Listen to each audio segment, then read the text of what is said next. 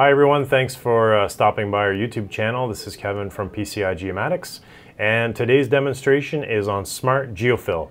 The previous demonstration that we did was only showing how we copied 3 bands from a cloud-free portion of a dataset over to a dataset that had clouds in it.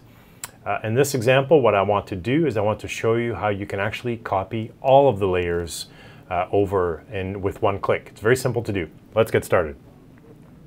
So what I have here is a Landsat 8 image over Miami. So I have it loaded here. I've imported all of the channels from the Landsat 8 dataset into a single PIX file. So if I browse to my file here, my location where I have my files, you can see that the original metadata file and all of the different bands are still there, but I've actually imported them all into a single PIX file. This is important in the case of your destination layer. You can use the non-imported raw TIFF files off the USGS website for your source, but your final destination layer has to be a PIX file because we have to write to disk to a final format. So I've loaded up that image, and I have a cloud-free portion of this area. You can see here on the screen that I've got downtown Miami, which has some clouds in it. So I'm going to load up the March 23rd dataset, which was about a month before this April 24th image was collected. I'll load up the multispectral channels, and I'll just color balance these two. I'll apply the same lookup table here, make it the same brightness. And you can see that I've got some problems with my April 24th image. So what I want to do is copy from the March 23rd dataset and paste that into my April 24th dataset. Now, to do this successfully using Smart GeoFill, the layers that you want to paste to have to be visible in the tree list. So right now, the only layers that I have visible are 4, 3, and 2, or the channels rather. Channels 4, 3, and 2. These are the natural color. These are the channels that allow me to have a natural color composite.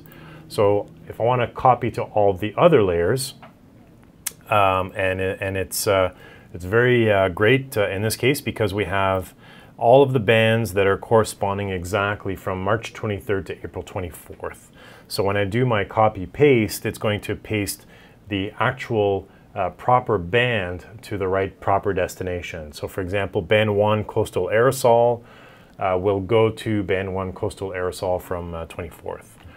So what I need to do is I need to load the bands that I don't have currently viewed. So I'll load band 1, band 5. I can load them as grayscale or I can load them as RGB. It doesn't really matter. The important thing is that they're visible in the tree list. So I'll load those all up. Now if I switch to the Maps tab, those are there. And I'll essentially do this exactly the same way as I did before with my copy-paste. So what I have here, I'll just turn the top layer off right now. I have the area that's got clouds in downtown Miami.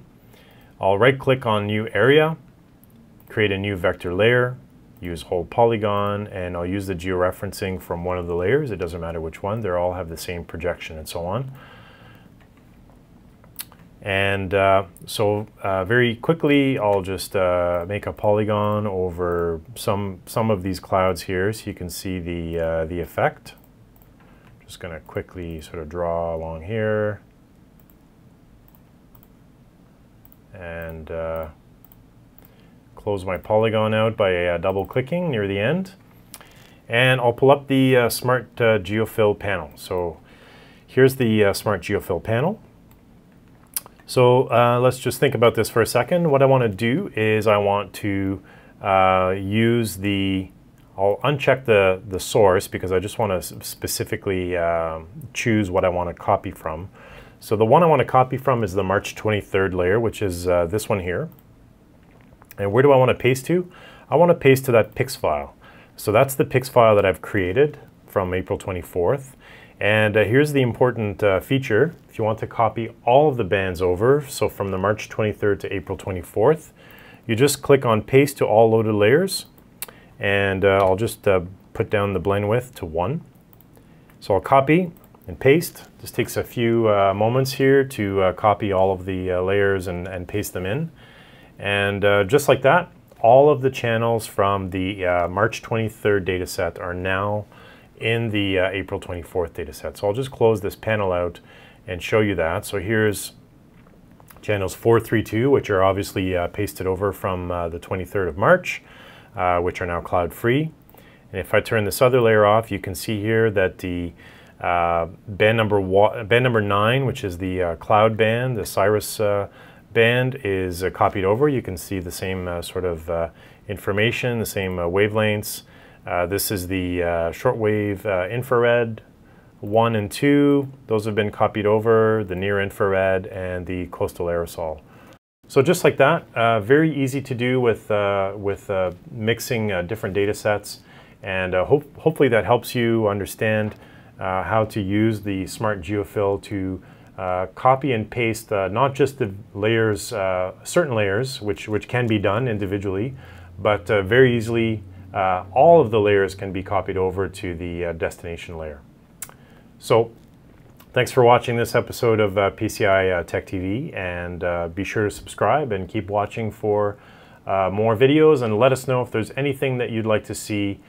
Just shoot us an email at info@PCI Geomatics, or drop us a message on our YouTube channel. Thanks a lot.